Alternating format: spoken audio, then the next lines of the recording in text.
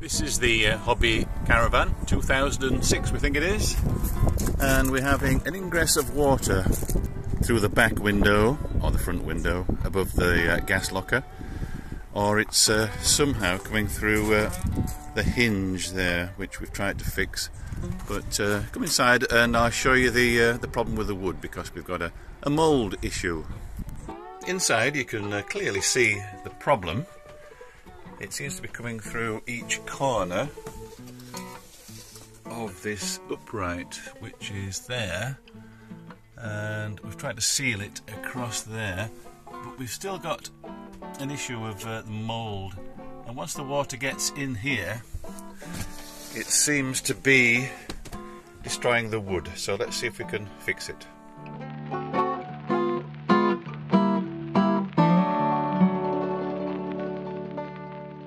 Once you get an ingress of water and takes over the wood, it turns the wood into like a mushy Weetabix, and you can see here that there's not much wood left at all. So let's see if we can do something with this problem. I'm not sure how to get this corner out, but we have a few screw holes here and here, and it goes along the top and down here, so not quite sure how it comes out, but I'm sure we'll have a go. I'll start by taking these plastic things out. Oh, and what do you know, it's got one of those hexagonal torque screw things. Fortunately, I've got a tool to get that out. So let's have a look inside the gas locker, see if we can see anything of use. You see across here it looks like we've got some rusty screws. I tried to take those out before and they're biting into nothing, so I think there's definitely an issue there. But let's have a look up here and see if we can take this side corner panel out. Now we've got some Phillips screwdrivers here. Let's get those out. Oh dear, there's nothing coming out there.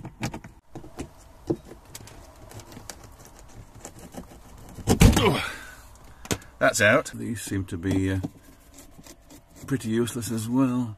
This is the screws holding the handle on, so let's get the pliers on that, get those out. Oh, that was easy.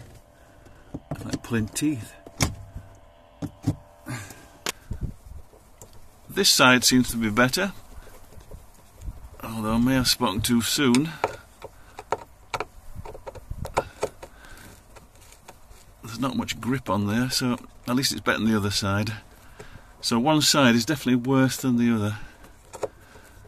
Oh dear, those look equally as bad. It's completely gone. I think it's time for some new screws and some new wood. So it's now time to take the hinge out, but I think we have to take the lid off first, and I've discovered that here, if we take this final screw out, there's a holding thing here. I'll take the screw out completely. The idea is to pull this little thing out here, which is holding the lid on,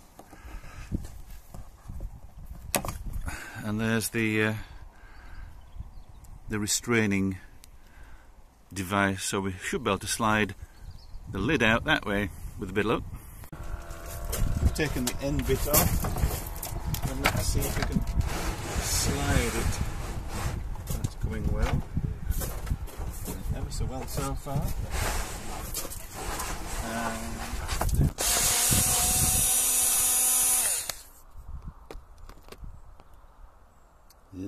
And now we've got to get all these out. No, that's not coming. No, that's just going round and round. These screws are holding the top shelf in at the back, so that's not holding anything. Oh, that was holding something. I think the actual cover was held on by one screw so far. Well, the last thing to be holding the shelf in seems to be this bracket, which has got glue on it, so Trying to take the glue off.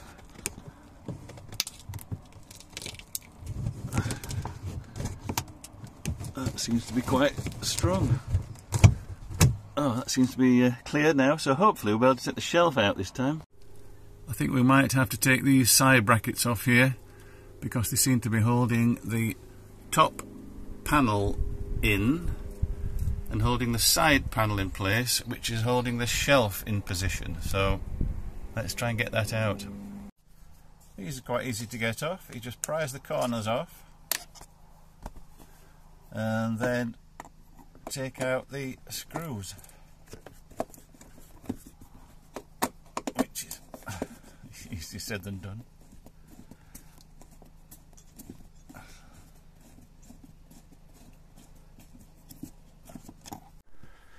So now we could take the shelf off and get at the screws that hold in the top on. Here we go.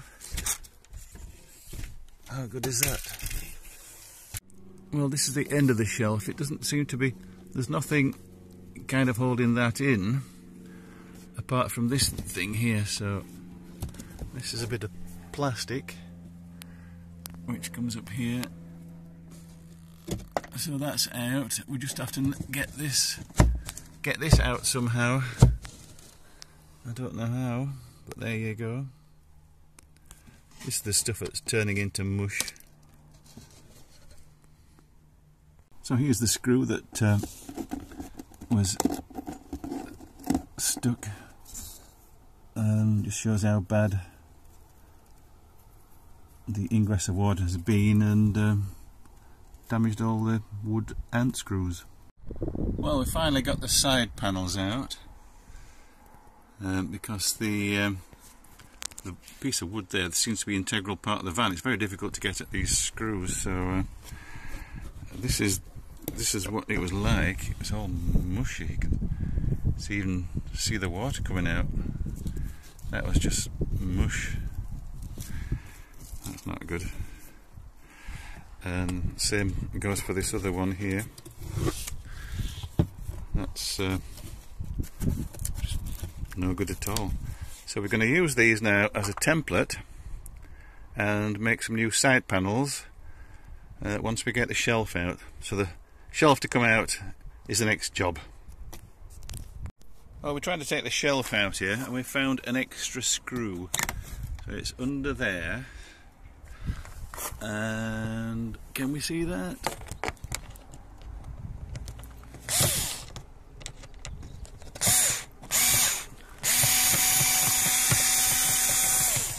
Okay, so it's time for the shelf to come out. We've managed to lift it off the bottom bit, but we can't lift it completely up because that's in the way, and we can't bring it forwards because that bit's in the way. So I'm going to have to chop it down here on both ends and then take it out, in theory.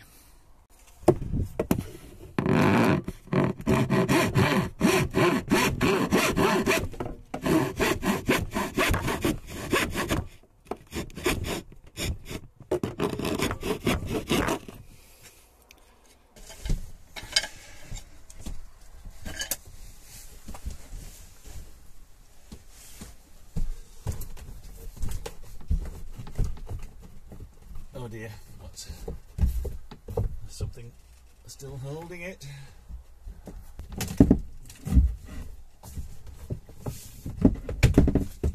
Wow, there we are. That's the shelf. That's incredible. These screws are just kind of completely disintegrated. We're holding nothing together. There you go. This is the shelf we've taken out of the van, and all we have to do is reproduce it. So here we are gluing the panels together.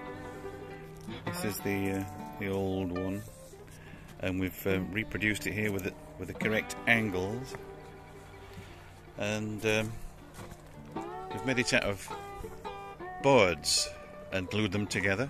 We're just tightening them up here, and the theory is it matches exactly what we've taken out, so it should go in exactly as it should be. Because the boards are so thin, and this one's particularly thick here, I've got another set of boards to glue on this top side to make it the same thickness as that. So in theory it'll be identical to the one we've taken out. Here's the labour intensive bit now. We've got to cut an edge down here of the boards to make a nice front so we can glue this on. That'll make a nice edge to it. But I've tried using this saw, which the teeth seem to be a little too fine, so now I'm resorting to this one, which has a much better action. It's very sharp. I just cut myself.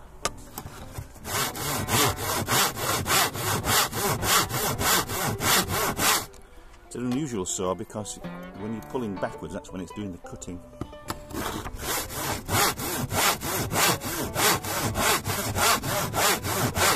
This could take a while. The last thing to do is make some side panels for the shelf. There's the side panels. So I've just got a piece of that kind of chipboard stuff outside and copied the template and finished the corners off and pop them in. So let's have a look at the end result. And here's the final shelf. Looks good. I've put in some new side panels up here, complete with the original edging. I've put a chrome pole across to hold the curtain, and I've also put a new edging to the shelf which just finishes it off, and it all looks rather good. So that's what you need to do if you want to replace your shelf on the Hobby 2004 Caravan. Thanks for watching.